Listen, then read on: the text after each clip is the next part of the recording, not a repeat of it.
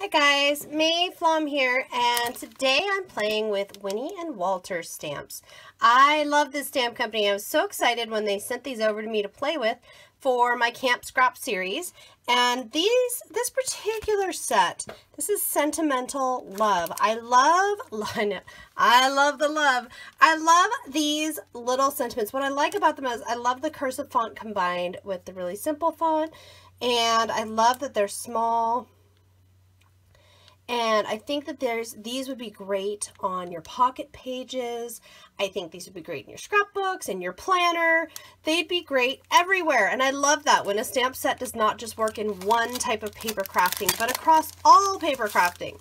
So today what I want to show you is one technique, two different ways, super, super simple. Now you could use this on any paper crafting you'd like. I'm going to make a card, and I am going to do Sent with Love, and let me just make sure I have that right side up. Hugs and Kisses. And I just have a plain heavy cardstock here.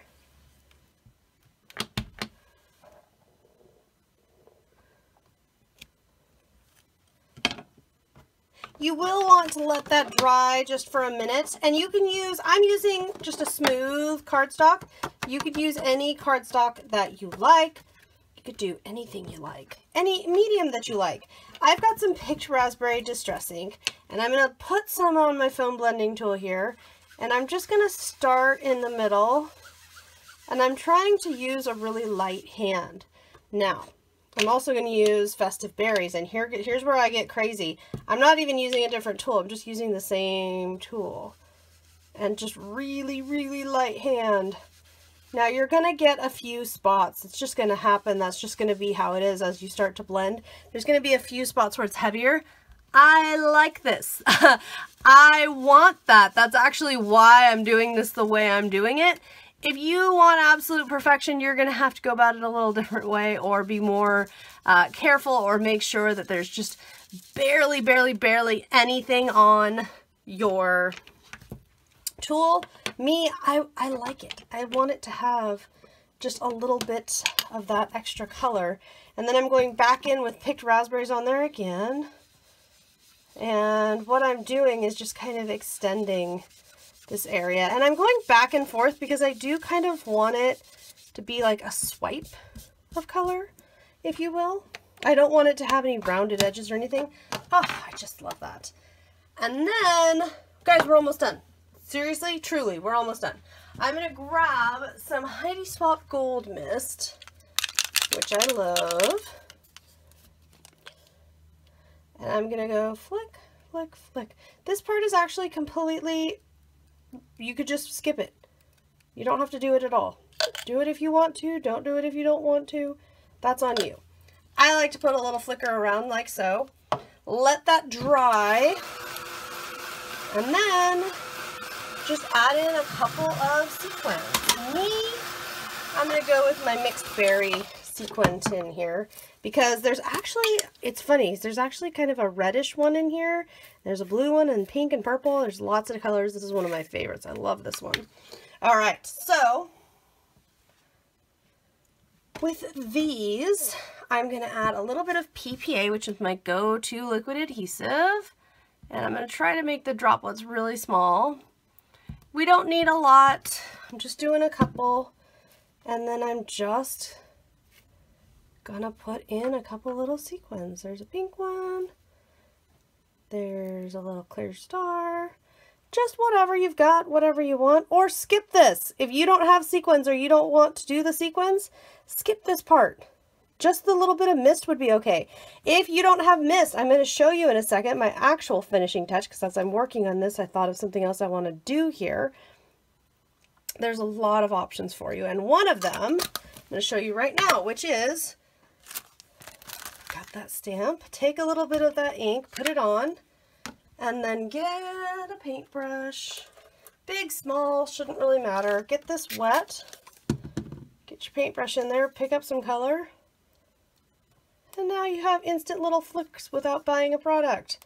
Just use what you've got. I'm a really big fan of utilizing what I've got on hand. So if what you have on hand is ink, splatter a little ink. It is going to bleed and blend and get a little different look, and that's fine by me, but I just love it. It's so, so simple. So now I'm going to show you a little similar thing, slightly different approach. This time I have a smaller piece of watercolor paper. So it's going to be textured. It's also, well, it's watercolor paper. So it's designed differently. It's designed to work and blend and bleed those mediums. And I'm just stamping my stamp in there. You Mean the World to Me is the one I used this time. I'm telling you guys, this set has so many fun little sayings and stuff. Okay, so we've got that. And then what I'm going to do is use a couple different mediums. You could stick with Distress ink. That would be just fine. I'm going to pull out some Prima oil pastels. I'm going to pull out a couple different things. And I'm going to go ahead and use my little piece of plastic since I've already got it going there. And I'm going to start with these. I'll put a little bit on my mat. Why on my mat? Or whatever you've got. Your plastic, your nonstick surface, your nonstick mat. I'm starting them right there for a very important reason. I'm starting them right there because by starting them right on there, what I can do is really control how much color comes onto here. So I'm going to take a little bit of water and just spray these with a little bit of water. And then I've got a water brush, paintbrush filled with water. If you don't have a water brush, just use a paintbrush. And I'm just going to swirl on some color. Like so. Now see how it's a similar kind of effect to what we were doing with the blending tool, but this time more water. And we're going to get a little different effect because we're working on watercolor paper, because we aren't working on a flat paper not intended for this kind of color to be added in. And I'm just flooding it with a little more water here. And a little more water. Because I am going to want pretty much this entire surface to have some water and some color. And then I'm going to let this dry just for a minute, and we're going to switch mediums. We're going to use another type of medium that'll also work. It's not quite dry, but it's pretty close. I've got some Distress in Blueprint right there that I'm going to add a little bit here and there. And I like to add really flood a lot of water for this kind of a look, just to get a very relaxed, a very kind of natural look on here. And then I've got metallic accents. These are also by Prima. And these are so pretty. They're so pretty. So I'm going to do a little bit of the blue one. And just add, again, just lots of water. Nice and loose and easy.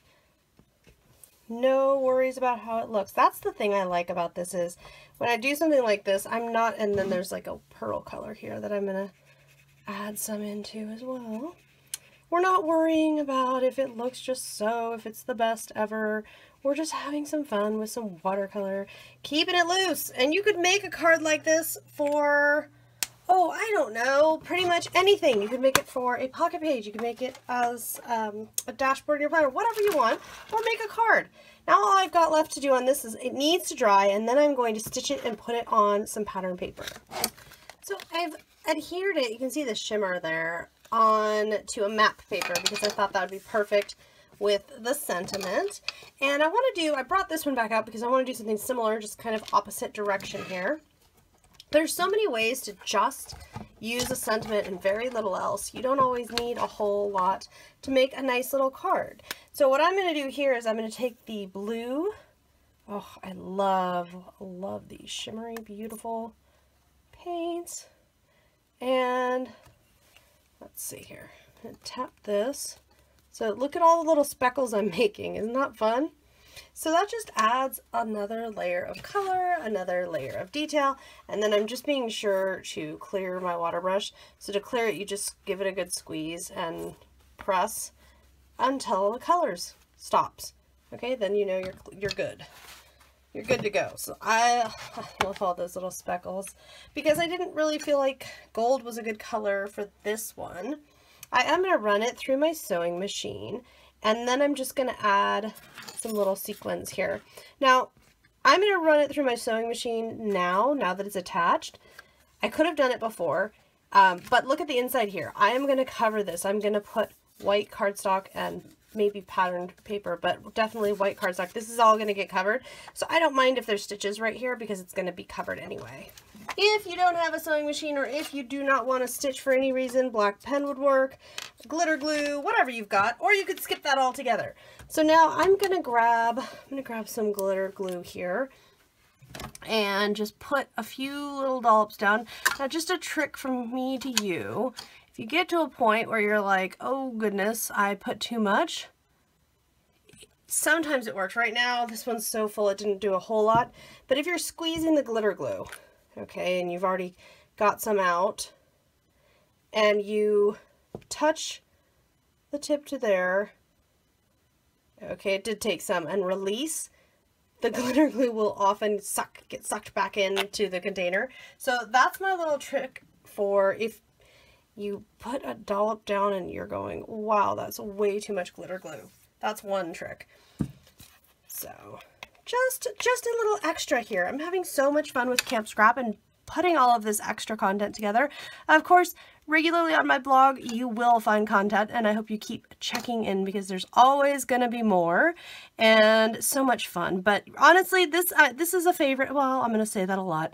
This is a favorite for me, though, because I love playing with sentiment stamps. I think sentiment stamps are so much fun, and I like that sometimes I feel like it gets kind of complicated where you're looking at stuff and going, well, geez, I have to have, you know, 10,000 dies and this and that, and I just want to make a card. Well, you don't have to have a ton of stuff to make a fun card.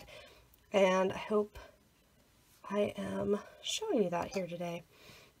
This has just been such a good time. Such a fun thing to make. Loving it. Okay, so you can just I'm putting my sequins all around here. You can put them all around. You can skip this part. You could have skipped the stitching. There's lots of variations here, and I want you to remember that. I mean, I just took one very simple idea and created in a couple of different ways with it already, and I hope you're getting inspired by Camp Scrap, by the ideas that I'm sharing with you here, and just in general. So if you have any questions whatsoever, it could be about a blog post, or it could be, I mean, it could be about anything at all, feel free to shoot me an email or leave me a comment and let me know how I can help, what you need, what we can do to get you on your way so that you too are creating lots of fun stuff. So for even more fun, follow the link if you're watching this via YouTube so that you can check out my blog and see a little more information, and I always add a little more to my write-ups. I'll see you next time.